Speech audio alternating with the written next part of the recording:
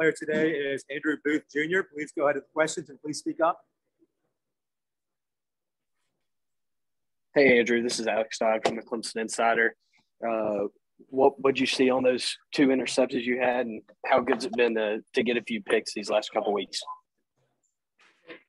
How good has it been to get some picks the last few weeks?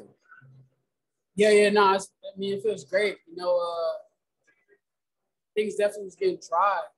Like, I've just been waiting all season to really get mine. So for them to finally start coming, it feels great. Also, how great was it to get the goose egg today? I know Coach Sweeney said they're going to have some donuts and some Zero bars on Monday.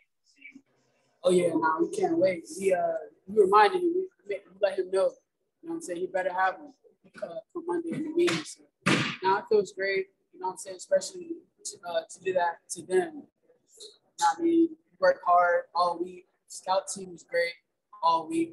Went out, had their number all night. We went out and we executed. So it feels great. How'd it feel just to come back out and renew the rivalry and get this game, back on the schedule and keep the streak going? I felt great.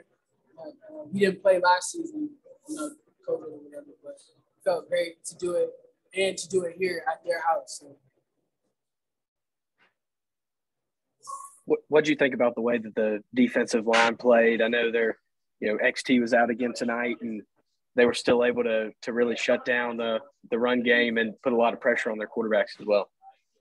Right, yeah. So D-line has been amazing the last couple of games.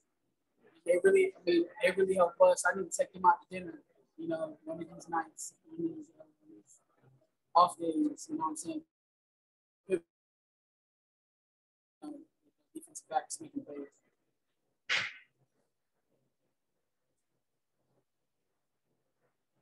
Any more questions for Andrew? All right, with that, thank you, Andrew. Yes, sir.